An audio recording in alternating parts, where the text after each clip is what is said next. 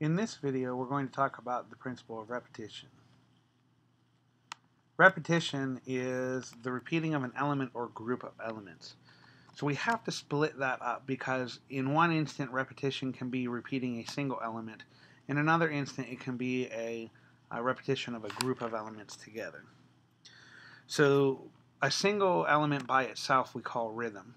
So in this example, from top to bottom, you see the exact same blue line being repeated equally spaced. Think about some of your favorite music. If it has a hard driving beat, you can really think about that thud, thud, thud as it's going. It's the same sound. Well, here it's the exact same line, so it gives you that same feeling of a drum beat in a piece of music. In a photograph here, even though each board isn't identical, they're the same width and they have that same little gap in between them.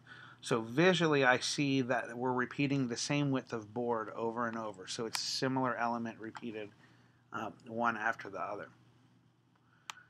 The second part of that definition for repetition is pattern. And pattern is the repetition of a group of elements.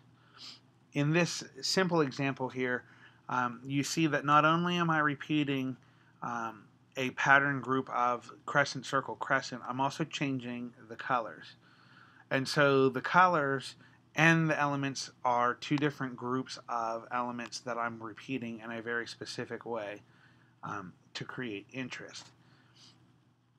In this example, I'm actually looking at a pattern of diamonds.